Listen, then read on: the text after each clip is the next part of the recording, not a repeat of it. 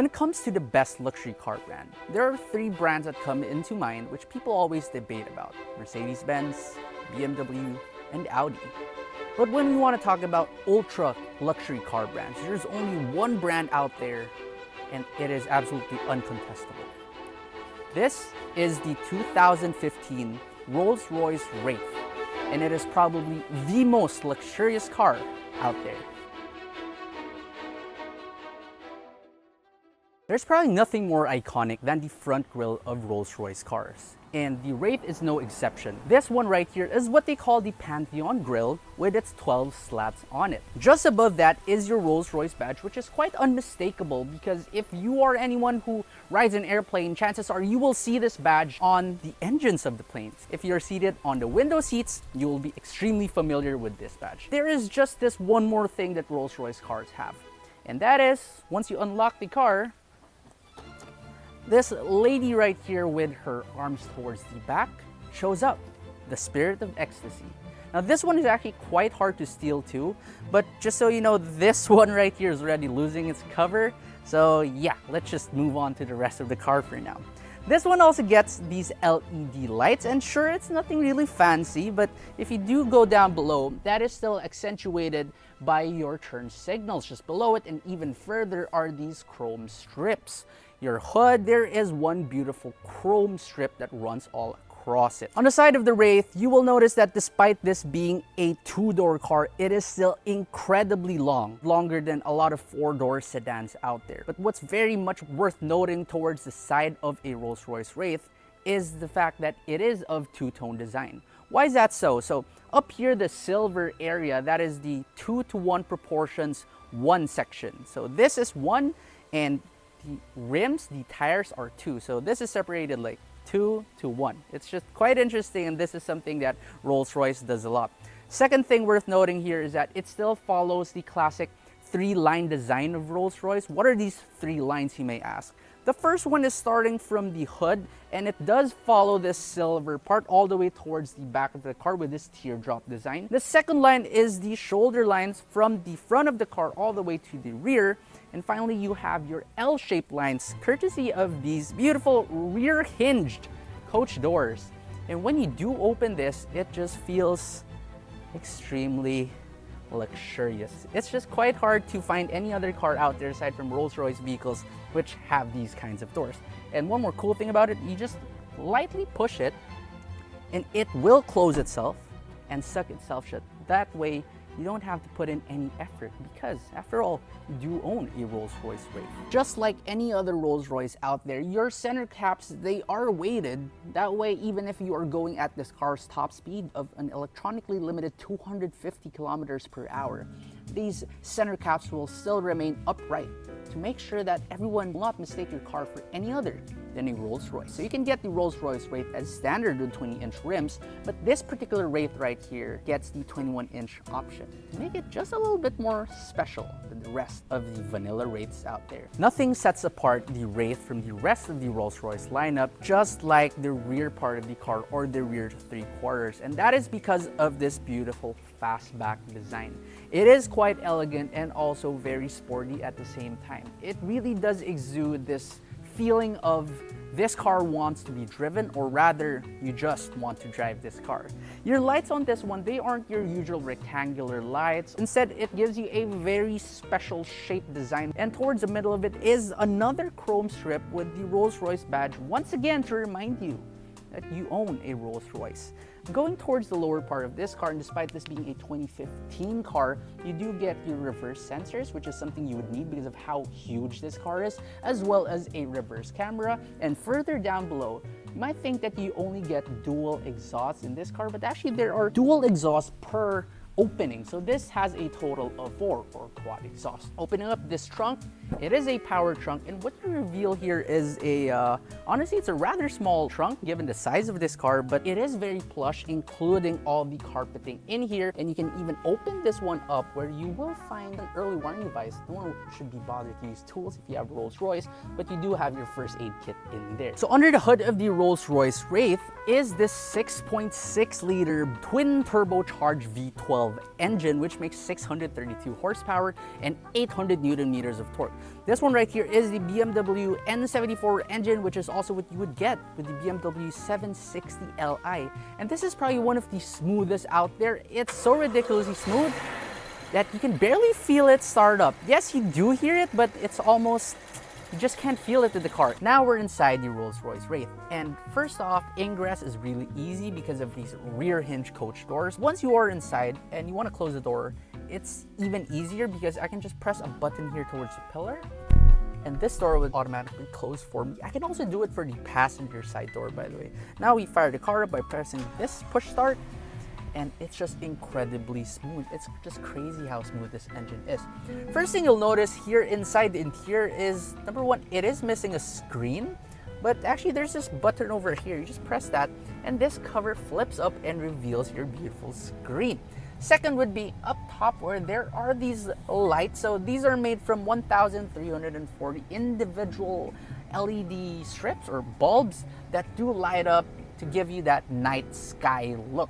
You can also have this customized to fit pretty much any date out there, or even close to the minute. If you want to, for example, set this your anniversary or your birthday, Rolls-Royce can do all of that for you. Now we go on to the usual stuff of the car. So materials is just exceptional in quality. Here on the dashboard, it's incredibly soft, it's incredibly plush, and it is really thick. All the leather that wraps this car is just amazing. Everything is just so nice. My fingers just are in pure joy pressing on pretty much all the leather in this car. The steering wheel, it is incredibly big. It really is pretty much like a land yacht. Your speedometer, it's really tiny, which is quite odd. But what's cool is that to the left of that, instead of having your RPM or your tachometer, you do have a power reserve in percentage to let you know just how much more power you have by, well, stepping on the throttle. To the middle of everything, aside from that screen, you have all these air vents, which are really solid feeling. They are made out of metal instead of your typical cheap plastic, and it's just beautiful. They frankly are the best air vents out there. If you want to turn them off, you don't move a switch. Said there are these metal plungers which you push to close them and pull to open up your air vents again. Amazing. Towards the center below, instead of having high and low, your AC setting says off, soft, medium, high, and max, because the usual off, low, and high is just too poor for your taste. All these covers towards the middle, they are made from high quality materials with nice metal sills to give you a more luxurious touch. Two cup holders over there, a place to put your key, which unfortunately is a very similar key to a BMW 5 Series and a 3 Series and a 7 Series. So yeah, Rolls-Royce did not upgrade that. You have this rotary controller towards the middle. You can swivel it. It is very similar to BMW's iDrive system, but it has a picture of the Spirit of Ecstasy to reassure you that you didn't end up with a normal BMW. Now we go on towards the seats of the car. So Rolls-Royce doesn't take your typical cow, butcher them, and take their hide. This is not cow hide. This leather is made from bulls. Why is that so? Because female cows, or well, cows, when they do get pregnant, they have stretch marks, and you wouldn't want to have those here on the seats. It wouldn't look the best. So they use bulls raised in cold climates. That way, even if they are going on and about, they wouldn't get bitten by mosquitoes too, and they won't have stretch marks. So this is just perfect leather upholstery in here. 15 to 18 cows have sacrificed their lives for you so that you can bask in the luxury of a Rolls-Royce. If you look at the door of the Rolls-Royce Wraith, the premium materials do continue over here. So something as simple as your window switches, they are all made out of metal. These sills, they are also all made out of metal, including your door handle. That is the most substantial indoor door handle that I have ever touched in a car. This switch right here, which moves your side mirror adjustments, that is also made out of pure metal. And just below that, you do get memory seats, but you only get two, which is quite odd. Usually it's three. Anyway, can't fault it for that. Now, one weird thing about this is that in a lot of Rolls Royces, you can have an umbrella here. So when the chauffeur or the valet opens the door for you, he pulls it out and gives it to you. However, since the Rolls Royce Wraith is not a car to be chauffeured around in, instead it's a car that you drive, you have to get it by yourself, which is, it's over here. So you just press a button right here, and this Rolls Royce umbrella just sticks out for you to be able to use it by yourself. Now, despite the Rolls Royce Wraith being a driver-oriented vehicle, you can still carry 4 fully grown adults here. So to do that, you just have to pull on this metal lever, which is also very high quality feeling, just like the rest of the materials in the car. And then you just elegantly climb on in towards the back.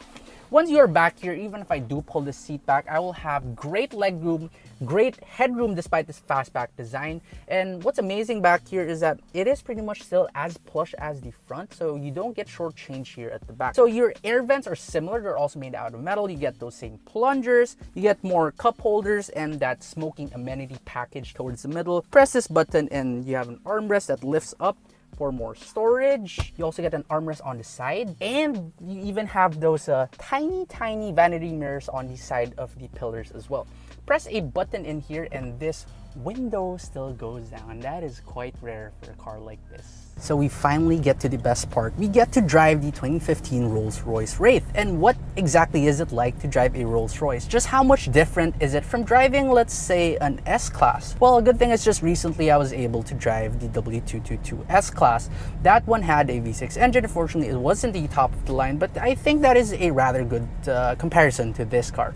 Now, for most people, they would probably go for the S Class or the 7 Series. That is just, well, basic luxury. But once you get past that stage, once you've owned an S Class for an extended period of time and you just want to look for that next best thing, well, then the Rolls Royce is the natural step up. And the Wraith is probably one of those cars that you would pick if the S Class wasn't really a car you were chauffeured around it that much. If you enjoy driving it often, then this is one of those cars that you would enjoy. The V12 engine under the hood is just crazy smooth. You just don't feel it at idle, and more so do you not feel it when you are accelerating. You simply get pushed back to your seat without hearing much, without feeling much. It's just an incredibly sublime experience. As you arrive with that spirit of ecstasy leading the way in front of you, it just emanates eminence. That's the best way to describe this car.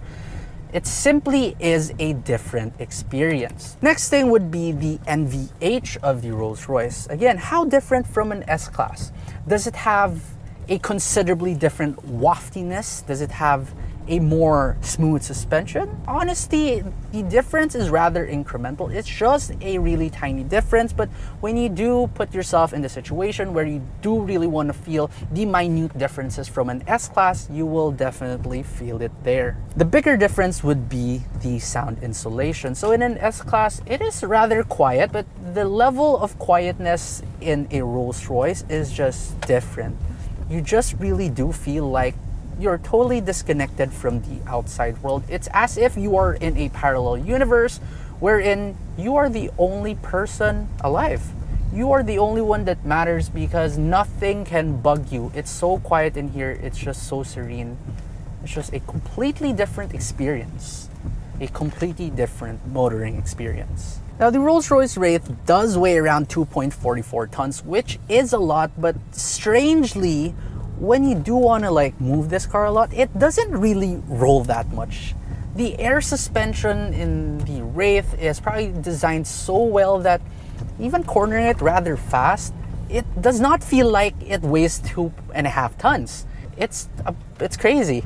Well, apparently, according to Rolls-Royce, this one uses air suspension, 16 liters worth of air reserves to make sure that your ride is always excellent, and it even adjusts the suspension every 5 milliseconds. What's more, the transmission in this car does use GPS to detect where you are, the topography of where you're located, and it'll predict and preset a gear for you. That way your driving experience is unhampered and just one smooth experience. According to Rolls-Royce, the Rolls-Royce Wraith can do 0 to 100 in 4.6 seconds. We are gonna kind of try it out. You don't want to floor it so much because wheel spin is pretty bad and the traction control does kick in a lot. Plus, it's raining a little bit right now, but it's just really smooth. And it's fun to see that instead of having your RPM, you have that power reserve. Just seeing that go down, going counterclockwise, it's such a different experience. It's so much fun. That's smooth. I've loved S Classes for a long time, and I still can't discount the fact that S Classes are great cars But again, a Rolls Royce is simply a different breed altogether. Brand new, a Rolls Royce Wraith will set you back around 40 million pesos.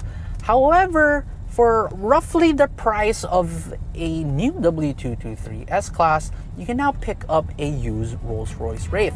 And the best news of all, this particular Rolls Royce Wraith right here is for sale in this beautiful two-tone color, and it can be yours right now. So if you are interested, instead of getting a new S Class, why don't you take it up a notch and contact the owner of this Rolls Royce Wraith? I will put his number down below in the description. Go ahead and give him a call, and who knows, you might just end up with the pinnacle of luxury inside your garage.